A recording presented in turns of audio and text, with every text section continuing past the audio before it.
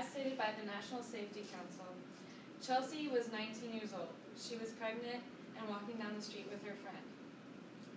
As a driver was passing by, unnoticedly, while talking on the cell phone, struck the two girls walking by. The person on the phone heard what had happened and asked if everything was okay. The driver simply ignored the situation and kept on driving and left the two on the road.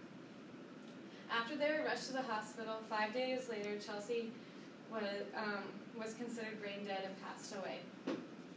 Her friend was seriously injured from the accident. I'm here today to tell you about the pressing issue of using your phones while driving.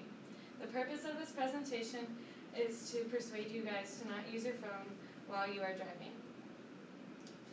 And hopefully at the end of this presentation I'll change your view. We'll first go over some of the problems of using your phone while driving, the causes of these problems, and a solution for the problem. To begin, we'll talk about the problems.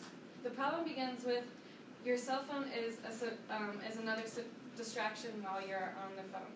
It can be done by texting, by calling, surfing the web, and using your phone as a GPS. As the National Highway Traffic Safety Association says, when you are texting on your phone, you're using approximately 5 seconds to be on your phone and not focus on the road. During these 5 seconds, there could be a change in light, people braking, people coming in front of the road, and you're not paying attention, and you can easily cause an accident.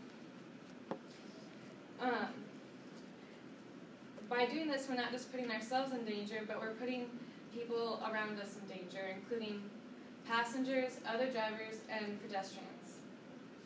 Based on some of the statistics on texting and driving, over 3,300 people were killed last year from texting or phone usage accidents, and over 3,500 people were injured. Also stated, there was out of every 4 accidents, 1 of them was due to cell phone usage. This was equivalent to almost 1.3 million crashes. One of the major issues is